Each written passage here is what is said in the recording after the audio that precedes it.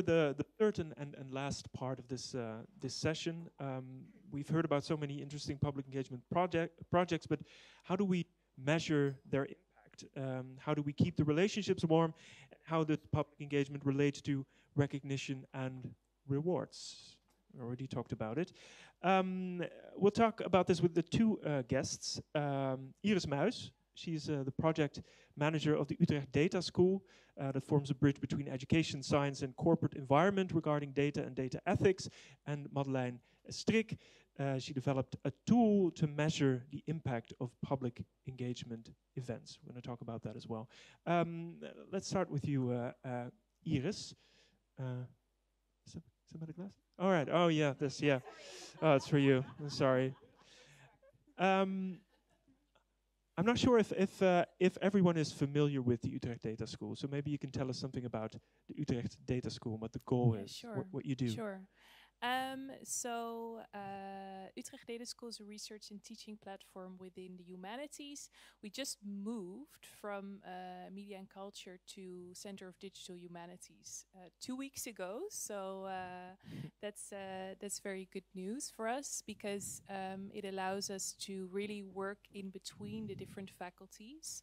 And our research interest is focused on the impact of datafication and technology on society. So what happens when processes are increasingly datafied? Data-driven policy is perhaps a concept that you've heard more often in the last couple of years. We engage in research really in the field. So we do a lot of research within public management, with municipalities, for instance, and also other organizations. So really for us, public engagement or cooperation with external partners happens every day within every project we do. Yeah. Maybe you can tell us something about some of those projects. We have one here, the Fundamental Rights and Algorithms Impact Assessment. Yeah, something I'm very proud of. What we do basically is we enter into the field. So we speak to a lot of people from municipalities, from different ministries, and we ask them, what are your challenges regarding datafication? What are the themes you grapple with? So we listen to those challenges, and then we go ahead and develop instruments. So this is one of them, the Freya, or IAMA in Dutch. We also developed the DIDA, or Data Ethics Decision Aid, which has been around for 5+ years. Do you have a slide of that one as well? Maybe the next one? So. Yeah, here it is. Here we go. So in essence, these are methods surrounding data ethics, which organizations can use to further them into their data ethical aspirations. But for us, it's also a way of collecting data. So we go ahead, enter into these organizations as workshop moderators, as experts. We guide these sessions, and a parallel process for us is collecting field notes. What are their capacities when it comes to technologies? What are the organizational boundaries, limits they face when dealing with datafication? So this gives us input for our own research. So that really shows like the mutual benefits, I suppose, for both parties when we work with external partners. Mm-hmm. So you work with municipalities. Maybe the next slide is, there's lots of things that you do. Maybe the one after, maybe you can tell us something about this one. Yeah, so we, in essence, we have two main target groups. It's a very complicated, I guess, Lisanne, you will not be very happy with this diagram. Maybe you can talk afterwards. So basically, we have a couple of different audiences we try to engage with. The first is people that work in government, so civil servants that do something with innovation and technology, but also council members, politicians that deal with datafication, but also the media. But this was for us a little bit of a different project because it was with the Netherlands Institute for Human Rights, and they came to us and they said, you know, we think or we assume that there is bias on job platforms. So specifically in the search algorithms of job platforms. So they suspected that when someone has an account on a job platform and they're female, for instance, and they type in teacher or female teacher or lerares, as it is in Dutch, they will find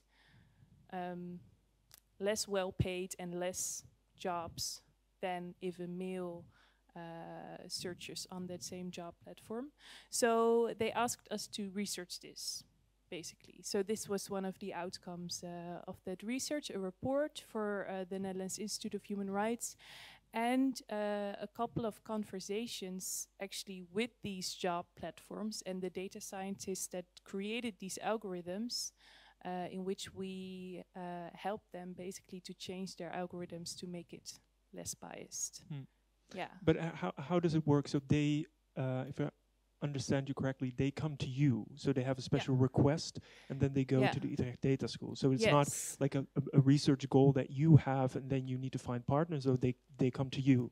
So what has been really helpful is we have been building our network and our position as expert on the field of datafication and impact for the last 10 years. So we we publish in papers they read or platforms they read, like e-bestuur, Binnenlands Bestuur. We present on professional conferences like Overheid 360, and we've been really building on this, you know, image of us as experts within a certain field, and that's why now we don't have to spend as much time drinking coffee.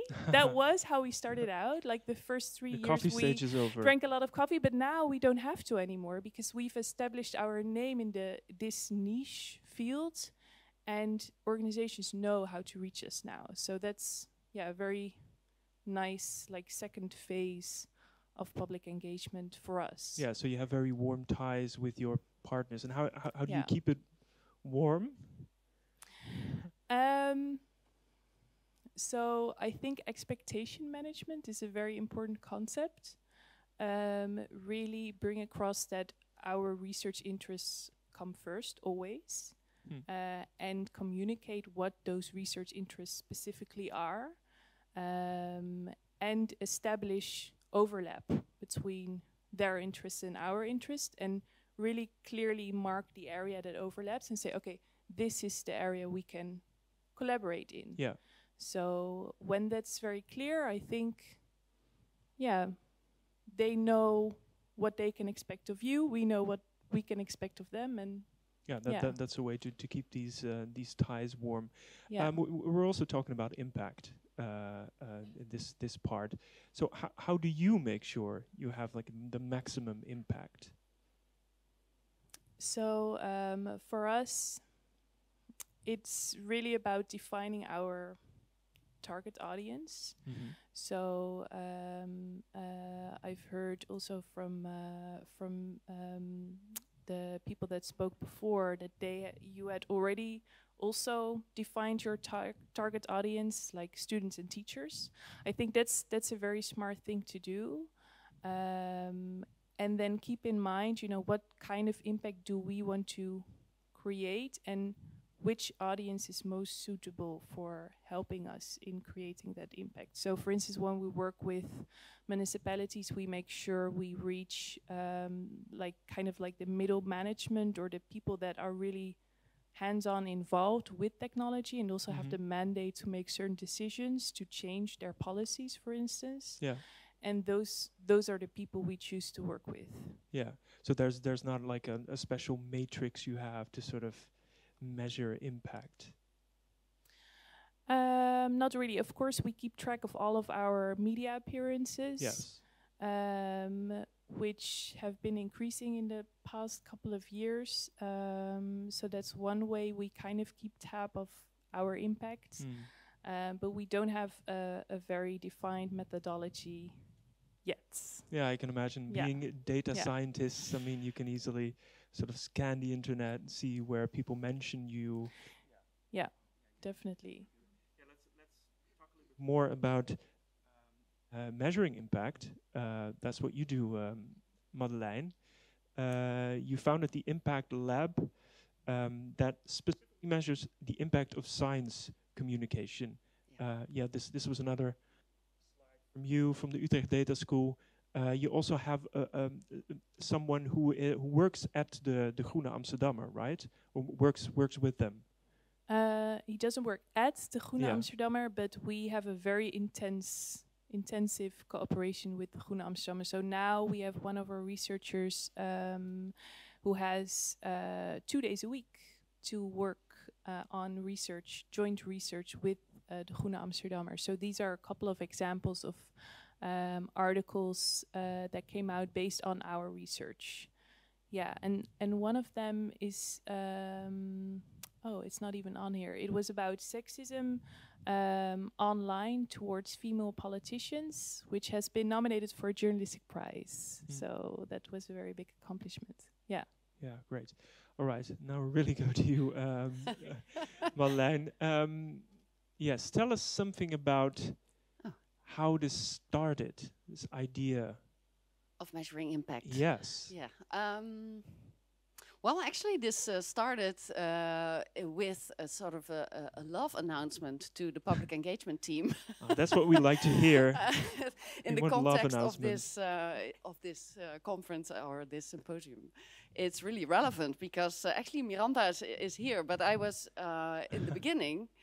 I was just so in love with all the public engagement activities that the University of Utrecht was doing, and I just went up to that team and saying, yeah, I love this. Can I help? I think that's where it all started, and then.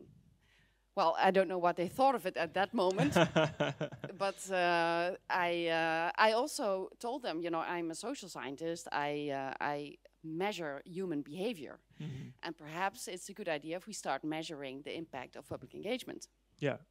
And then we started collaborating in 2019 at the Bedweter Festival. That was the first study where we walked around with little iPads, and the goal of that research was to find out what are the working ingredients here of these public engagement activities that people are doing here, because you have different experiments and lectures and all these things that people do, and some have impact and some have less impact, but what determines whether it has impact? But also, what is impact? And right? what is impact? Yeah.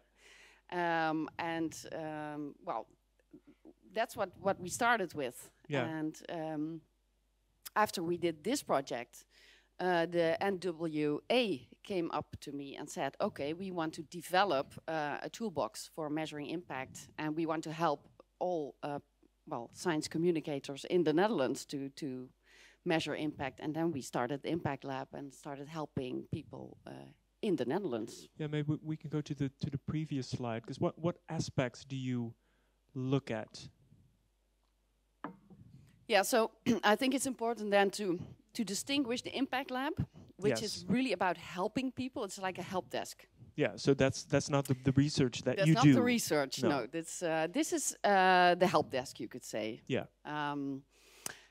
These are 10 ways to measure impact. So these are, you could, for example, do a questionnaire. You can use a game. You can use a post-it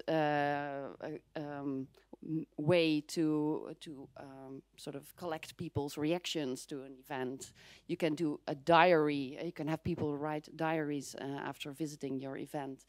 All these different types of ways are just tools, ways, well, they came from the social sciences mostly, to measure whether you changed people's knowledge, attitudes, or behavior. Mm-hmm. Yeah. And was there already some, I don't know, papers on this particular theme, or did you just start with nothing?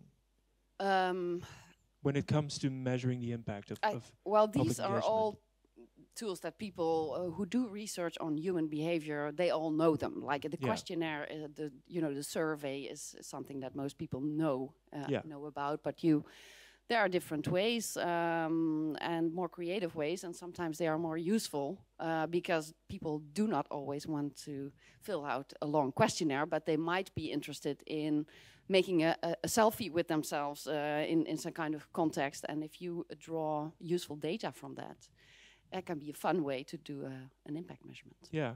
And what has been the response from the scientific community? Oh, well, very enthusiastic. All right, good. So we give workshops together with the KNW. Sanne was also part of that, and then we started collaborating.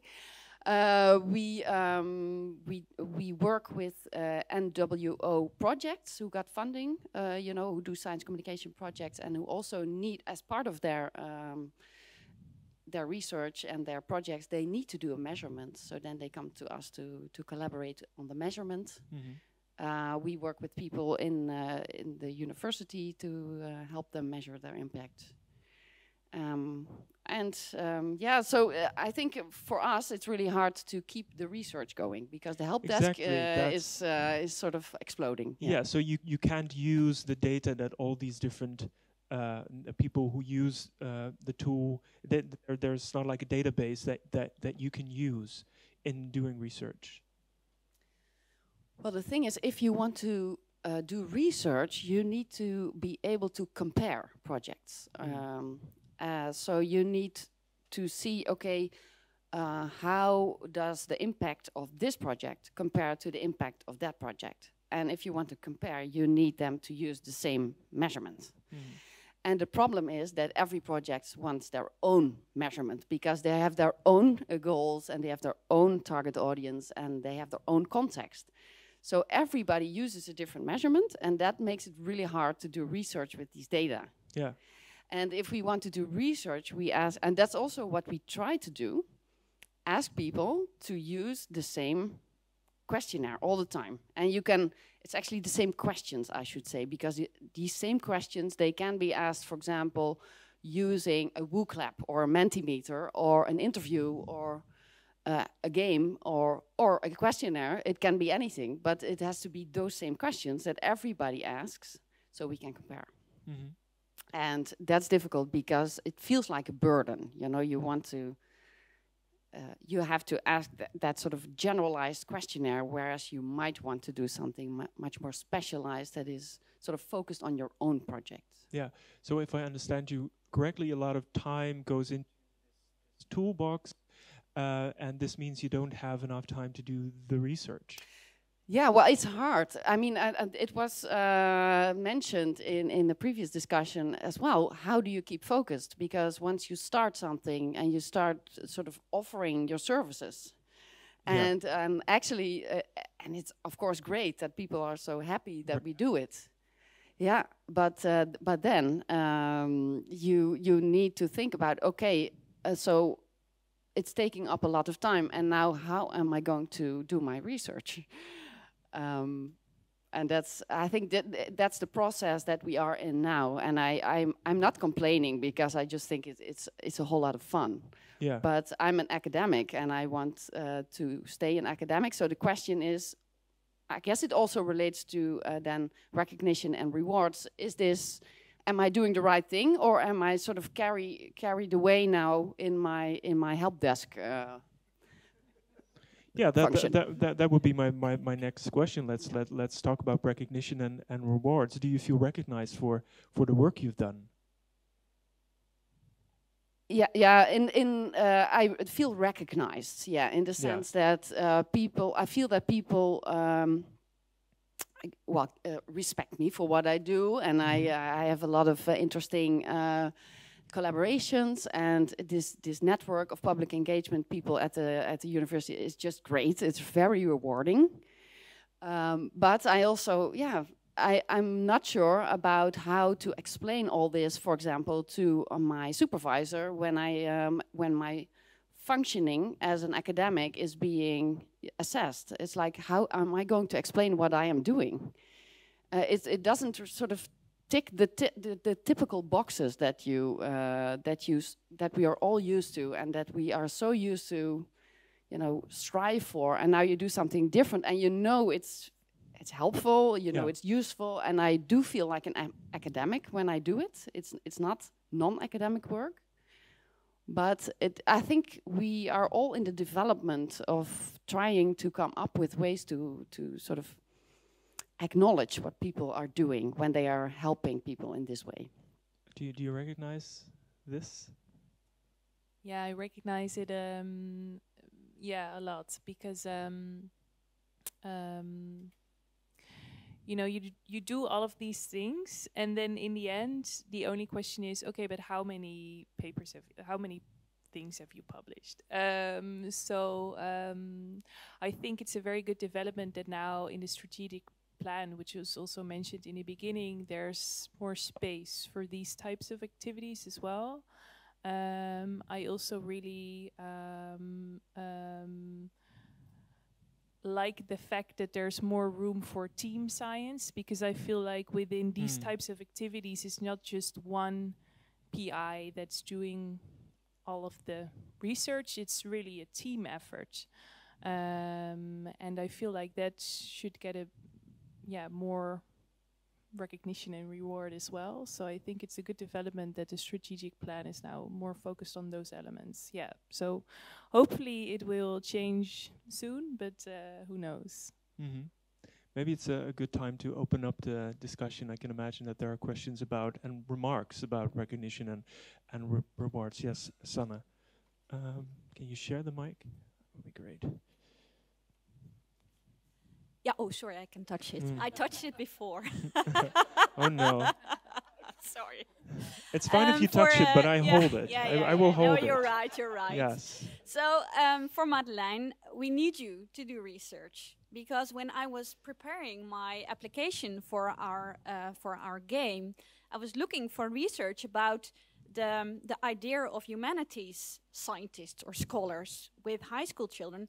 There is none. It's only draw a scientist, and then they draw a person in a white coat with an Erlenmeyer in their hand. So next to the fact that you are a very, very, very valuable help desk, which I profited great from, I think it's also important to get at research on the same level. And sorry, this is my stick pony again.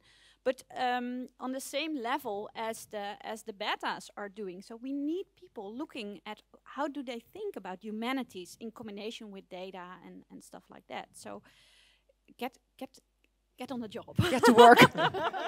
Thanks. Yeah, I'm happy to hear, and I agree. Yeah, we need to do more research. I think we're all asking the same questions here, like how does it work, and when what buttons do we need to press to create impact?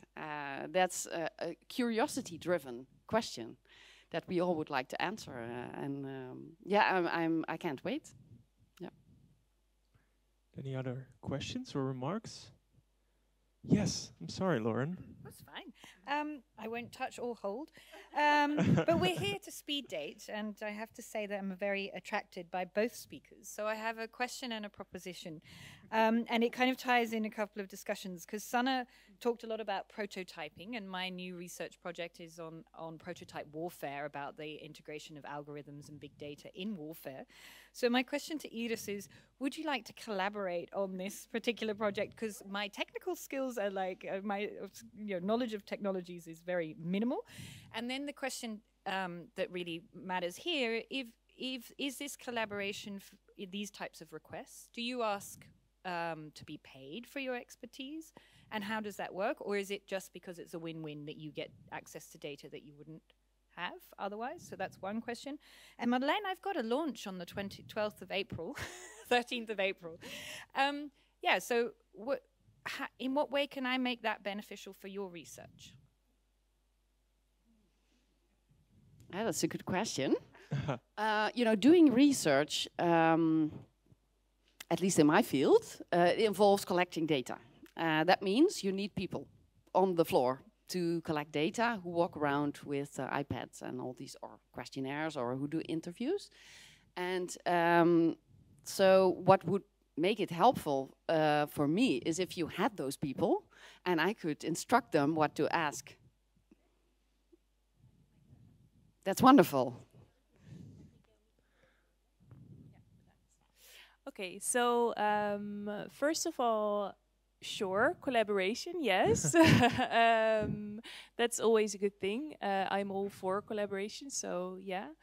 And secondly, almost all of the work we do with external partners, we ask for compensation. So we use the model provided by our faculty in calculating the fee. But I must say, like funding isn't our first motivation. It's not our driver. Our driver is really that we collect our research interests in the field by collaborating with these external partners, and in that sense, gaining access to data we wouldn't otherwise be seeing or getting. So that's really our first motivation. And as a sort of byproduct, we also notice that we are treated differently when an external partner is obliged to pay, because they have to collaborate as well. They have to provide us with knowledge, with insight into their practices, and they take us more seriously as experts when they're in this sort of project together in which they also have something to lose, basically. So yeah, we find that it's a good thing. Yeah. Also in terms of efforts the external partner makes. Yeah. Any remarks or question? Yeah, sure. Just a quick follow-up on that, because I've heard your colleague Mirko Schaefer talk about what he calls entrepreneurial research, right? Which is, I think, a very interesting space for us to be exploring, where it's partly you want to say up front, we're not charging the full rate that would be charged by, you know, a data consultant or someone coming in, but that means in exchange we also want to be able to steer the project in a direction that makes it fruitful for our research. So I think this is my hobby horse. I'm just sort of repeating this point about it does need to be kept in mind how we can integrate these forms of public engagement back into the process of strengthening our own research. So I don't know if you can say anything more about that model. Yeah, so entrepreneurial research is indeed our method, which also entails sometimes pre-financing our hours. Like I've heard a lot of you talk about the process that goes before actually signing a contract, this iterative process where you spend hours and hours with the partner coming up with, you know, what are the research questions that serve both our interests, and that has to come out of our own reserves. Therefore, it's extremely important to have this type of financial model which allows you to do these activities also in the future with different prospective partners.